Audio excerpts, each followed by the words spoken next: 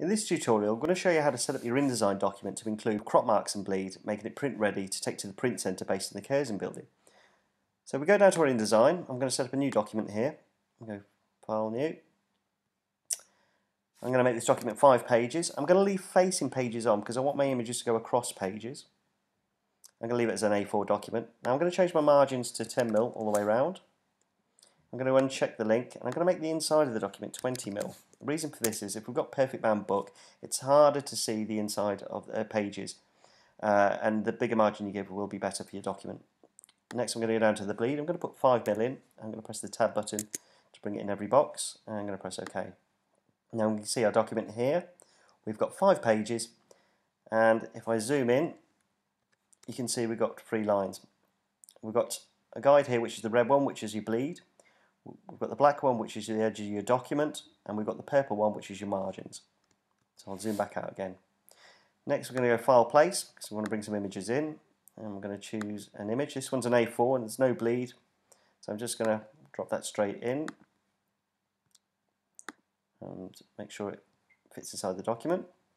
Next I'm going to bring in some images to go across these pages. So I go File, Place,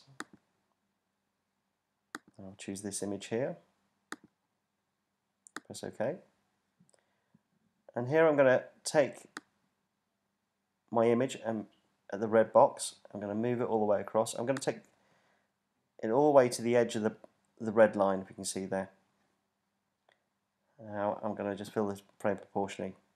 Now if we look at this, we can see that the actual image goes 5mm outside of the edge of the page. So I'll zoom back out.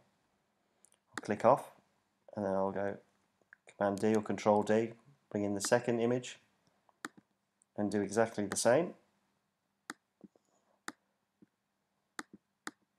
So bring it to the red line and bring my placeholder box all the way down, and once again fit it proportionally. Okay, now we're going to export this as PDF. So we go File, Export. I'm going to give it a name. I'm going to call this Print Test. Choose your location where to save it. You're going to choose Adobe PDF Print. Press Save. And you get High Quality Print. Now what we want to do is make sure here that we have pages selected, not spreads.